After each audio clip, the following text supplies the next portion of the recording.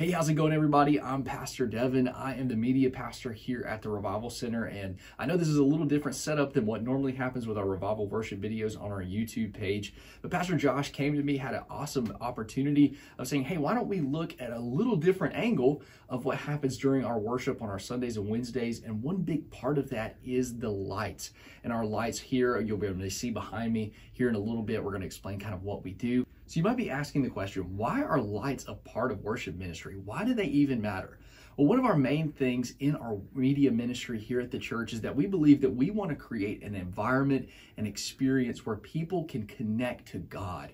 And I know a lot of times when people walk into worship services and maybe the lights are on really bright and there's this song, they don't really feel comfortable to maybe raise their hands or really enter into worship because it just doesn't feel like they can enter in. And so what we want to do, we don't do anything crazy. We just want to make sure that we set the stage, make sure that people feel as though they are able to worship God and feel free to worship God the way that they desire, whether they be to raise their hands, maybe they'll kneel and pray, whatever the Lord is leading them to do. So that is mainly our heart behind the lights. We try to make it as a compliment, not as the main show. This is not just about we want to look cool and have things going. We want things to just invite people in to worship God. And so that's really what we do. It's run by a volunteer each and every service. And so if it wasn't for volunteer ministry, lights wouldn't even happen. But I tell you, it is a fun ministry, and you'll be able to see right in the video upcoming what we do, how it works, and just kind of the way that it looks from both sides, whether up here or on the stage. So thanks so much for watching this, and we hope that you've learned a little bit about our lighting ministry. Well, as you can see right now, I'm sitting at our lighting system. We have two sets of systems here that control both sets of lights. Right here, we call this our house lights. So these are just our lights that are in the ceiling, our normal lights that you'd be looking at. These are just the lights that you might see when you walk in. This doesn't really affect the stage per se. It's just kind of the lights if we want all of our lights on, which would be during a sermon, or if we want all of them completely off, like a video, or kind of an in-between when people are coming in during worship. And so that's how we do this. It's just a little touch screen right here that we take care of. Then right here, this is what we call our theatrical lights. These are the light systems that you see in the bars up top. This is going to do all of our lights on the stage. This is what's going to be happening during worship, or you see it right on the people. This changes different colors, has things looking a little different. If we ever want to do a spotlight or things like that, that is controlled right here through our theatrical lights. And so normally when a volunteer comes in, they have a light cue sheet that shows each and everything, whatever happens. You'll see, okay, if there's a video, we're going to do something on the house lights, and we'll do something on the theatrical lights. So we'll dive in real quick on how to use these and what they look like from outside. I want to show a little bit about what the house lights look like. So when you walk into a general service, we have this setting right here. It's a funeral setting. I know that sounds kind of weird to be starting out your setting called funeral with every one of your services. It's just a general light setting that has a lot of the lights on in the service, but it doesn't have anything on stage. And so you're looking at bright in the aisles and all the aisles upstairs as well. So that way anybody's coming in, they're not trying to, find their seat and tripping over anybody or having trouble getting in and finding an empty seat. And so this will happen all the way up until about 15 seconds before our countdown. We have a very talkative church. We have people who love to be around each other. So we have to do kind of a visual cue of church is going to get started. Even though we do have a countdown going on, when people are in conversations, they are not going to really be noticing exactly when the countdown is going down. So that way they're ready for worship. At 15 seconds, we hit this video setting right here. That puts everything to go dark. That way people realize, okay, service is getting started, and then we are ready to worship. And so then, of course, we hit the worship setting right there.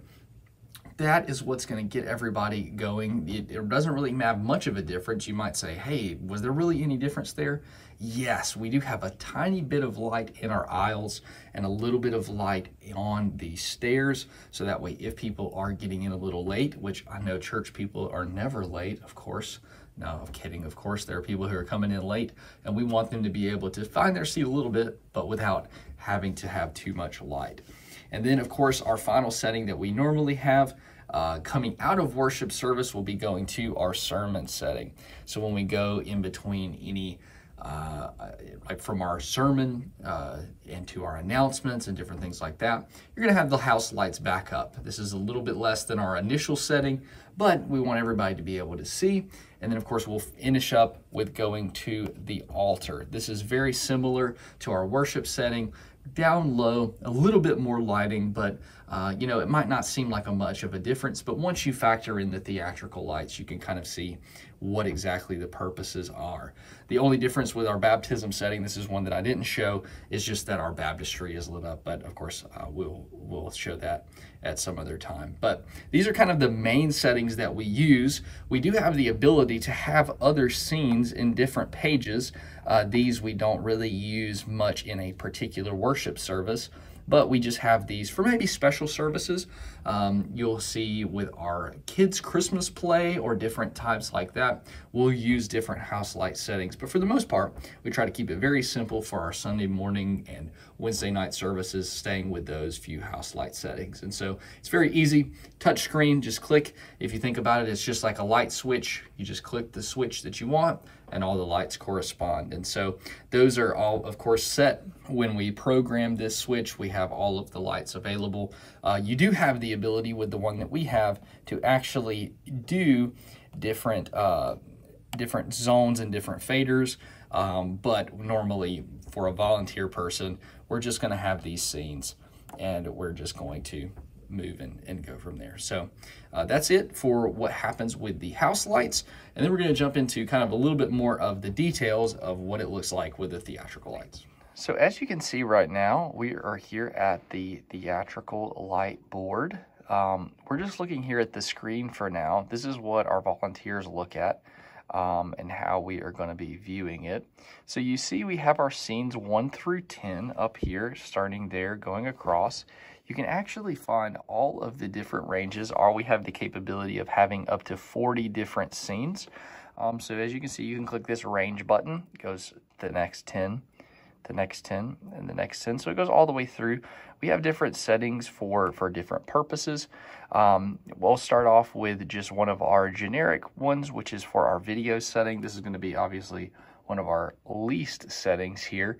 You can see that it's only got a little bit of light, a little bit of blue light, so that way the screens can show up the very best way that they can. And so this is how we kick off our worship service. As you saw earlier on the house lights, we go all the way dark on the house with clicking the video setting, and then we do this video setting as well. So it starts off here, gets everybody in the mood to worship, and then we'll go to like kind of one of our brighter settings. Let's just say we were on a Sunday morning and we were wanting to be a little bit brighter and go to like a red setting right here. So as you can see, we have a little bit of mainly white light there in the middle, and then have some red light accenting it. So this would go, and this would actually go in hand with whatever background it is. So as you can see, we have different colors on there. We have red, green, yellow, blue, purple. And so we match that with whatever background we're going to be using. Now on this setting, we actually have where you can see the choir on. We do have different settings for whether we have a choir or no choir. And those are just designated by how we choose them. If you look, if you are a volunteer, you wouldn't have to be making these choices. You would walk in, you would see your lighting cues, and you would just go to the cue that's next. So right here you can see worship red. If we were doing a Wednesday setting, this would be a Wednesday setting that's also red. It's a little bit different, but you're looking at kind of the same colors, you're looking at the same base. And so we obviously have different colors. If you're looking at, let's say, a Wednesday setting, and you were looking at green, this would be an example of that. If you were looking at purple, you're looking at this right here. So you see the subtle differences, the differences between the purple, the accent colors, and everything that goes there. So we just follow along with that, matching everything to the backgrounds. We always keep our blues and our purples for the end. And so we do that because, let's do a blue setting right here. The main reason for that is because they're kind of the lighter colors for our songs that we usually end a song service with a slower song, a more worshipful song. And so we want lights that represent that. We don't want a bright red setting when you're trying to sing a very spiritual song. It just doesn't feel the same way, right? And so that's kind of how we pick and we choose. We go along with these. And so that's how it's selected. So all the volunteer's going to do is they're going to click the purple, which designates whatever scene. If they need to go and range, they'll go through like that. We do have different settings for, of course, our sermon. As you can see here, number 4 is our sermon. That lights up most of the stage for whenever Pastor Jason or whatever guest speaker we have is walking across the stage. You can see most of the middle of the stage is light. And then for our altar time, similar, but obviously a little bit more down. So that way when people are at the altar, they feel as though they are comfortable to go down, to pray, to worship, to do whatever they need to do. One special setting, we do have many, but one that I do want to point out is right here, our spotlight setting.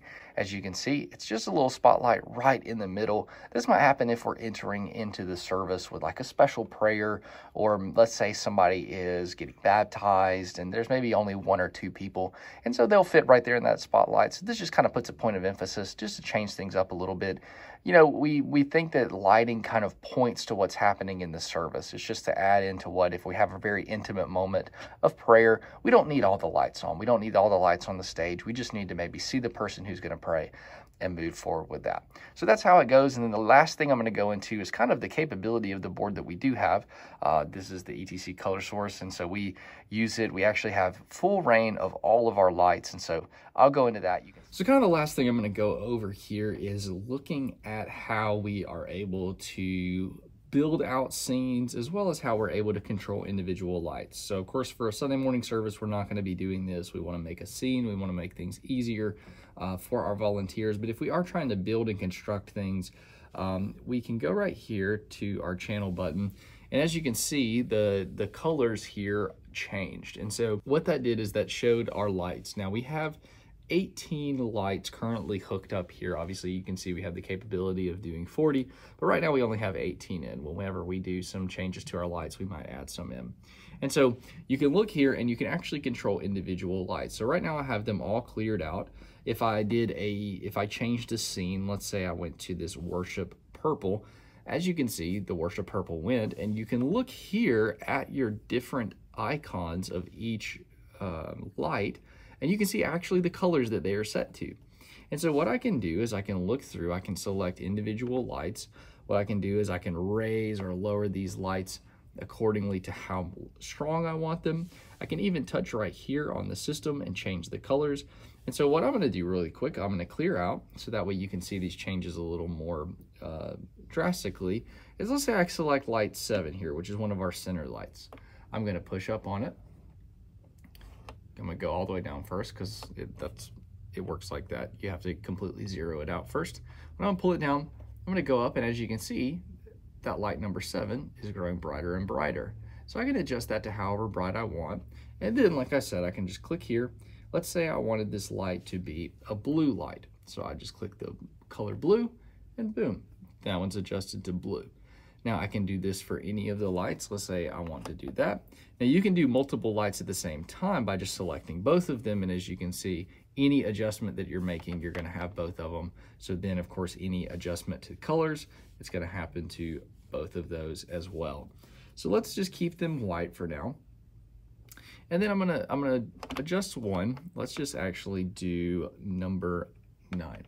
So this is going to be right there toward the middle, looking at the bottom of the stage, right? So you're just going to be trying to create, let's say we wanted to create something that's only looking at the front or bottom of the stage. So I'm going to select the ones that are done. You can actually see on the screen, I know you can't really see this right now, but we actually have it arrayed out. So if you're looking here on the screen, you can look up at your lights and see exactly 1 through 18, which ones you're looking at. So let's say I wanted to bring up 10, and then 8 and 11 are our spotlights. So they're going to go a little further on the stage. And so as you can see, they're moving up and down. If you don't know, if you can already notice, they get a lot brighter than some of our other lights, so we obviously keep those down a little bit. So that kind of shows a little bit how you can do that. Then we can, if we get right to where we exactly want each of our settings, then of course we can record, save it in any of the 40 settings, and then that will be, from then on, one of our scenes. And so that's the best way to do it. It's really simple. You can do the sliders like this. You can also set exact levels in terms of percentages on this side. So if you want to be exact, you're not worried about, you know, little levers or anything like that, you can do there. And really, if you wanted to, you could not use scenes. You know you want to do a spotlight really quick, so you just click the spotlight, you go for it, and then you're rolling like that. Obviously, that's really hard for volunteers who aren't that familiar with the board, so that's why we do scenes.